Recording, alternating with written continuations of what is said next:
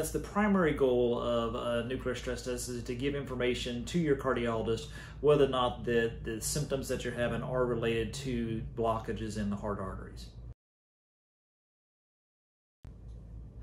So the best candidates for nuclear stress testing are people who we say are intermediate risk for heart disease. The low-risk patients sometimes are treated with reassurance or sometimes just plain old treadmill testing, or the higher-risk patients might go on to invasive testing like a heart catheterization. But the vast majority of patients that we evaluate are sort of in the middle there, and those are the people who are intermediate risk. These might be people who have, say, diabetes or, say, a history of smoking, or people with an abnormal EKG, and then symptoms that are not exactly typical for pain due to blockages in the heart arteries, but enough to kind of make you worry that you might want to check things out a little bit further. So when you come to have a nuclear stress test done, you'll come to the imaging center, and usually an IV will be placed, and you're given a medicine that's taken up by the heart, and that kind of gives off a very small amount of radiation that's detected by the nuclear camera.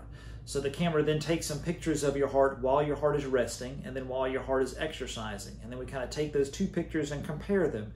And the change in blood flow during exercise versus the blood flow when you're at rest is how we determine if there's any blockages in the heart arteries or not. So there's two sets of pictures, one during exercise and one during rest. And then once those two pictures are taken, then they're compiled into a report, processed with a computer, and then those images are ready to be interpreted by the cardiologist.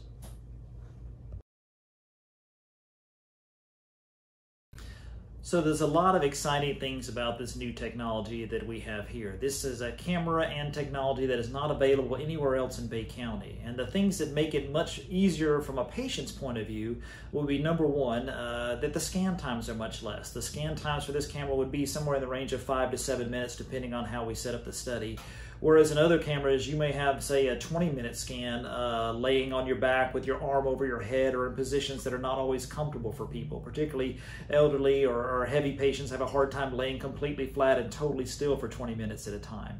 So this camera, you can sit upright, which is comfortable. You can certainly much more comfortable than laying flat, and the scan times are shorter.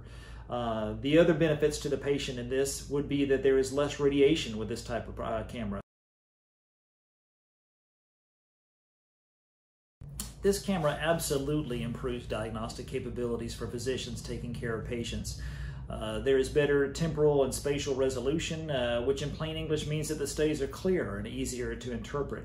And in the past, the bane of nuclear cardiology has been the generation of false positives, meaning that a stress test suggests that there are significant blockages in the cardiac arteries, but then a patient goes through an invasive procedure like a cardiac catheterization only to find that there are only small or sometimes even no blockages in the heart arteries.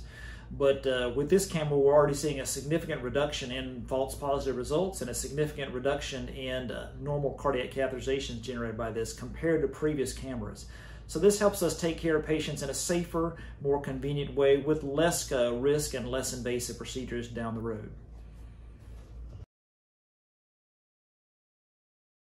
So the bottom line with this type of technology is that it does make it a lot easier for the patient, a much more comfortable study, a much more accurate study that delivers better information to your cardiologist to take better care of you. And hopefully this will make things more convenient for all the people in Bay County to be able to get their heart test done in a easy to navigate way in a convenient space.